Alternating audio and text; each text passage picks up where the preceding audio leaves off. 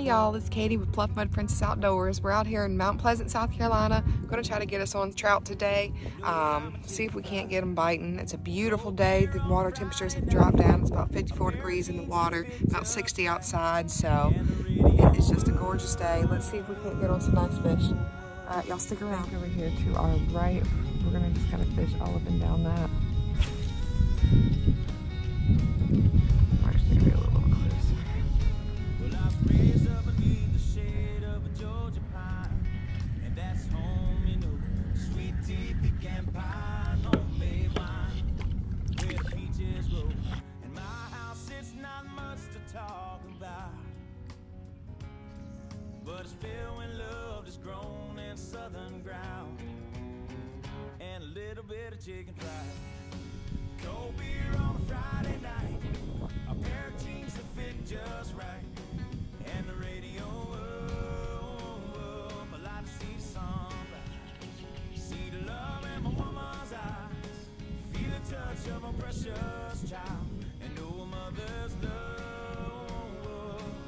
It's funny how it's the little things in life that mean the most. I swear you could come out here, but nothing but your bare hands and a rod, and still find tackle enough to catch a fish for the day.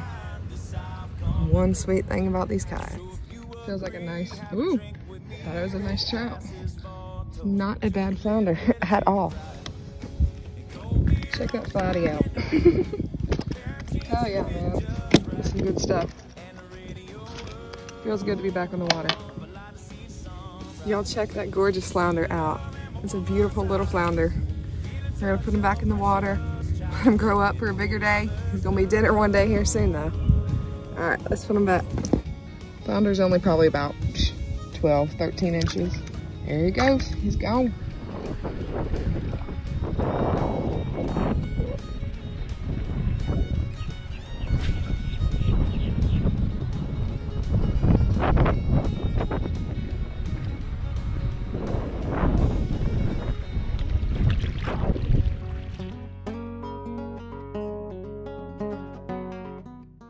All right, boys, second cast. Check that beautiful spottail out.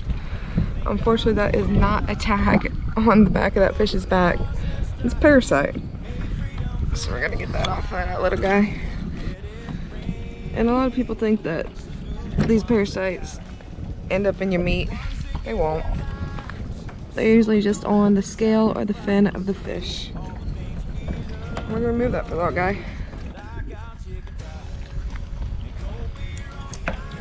Check that beautiful fish out, guys.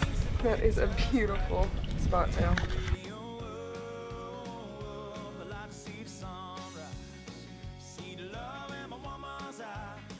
Literally caught a flounder, we caught a spottail, almost everything but a trout, but we've still got a few more hours of sunshine, so we're gonna see if we can't get that trout we've been looking for. All right, y'all, go up this little feeder creek, see if we can't get some fish on the other side of these pylons.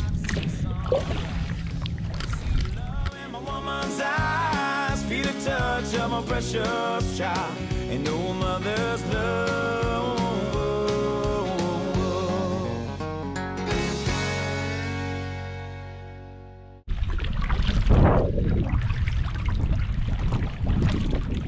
Fun fact, I lost a pin 2500 here. Full combo. So y'all live around this area and find one. Look me up.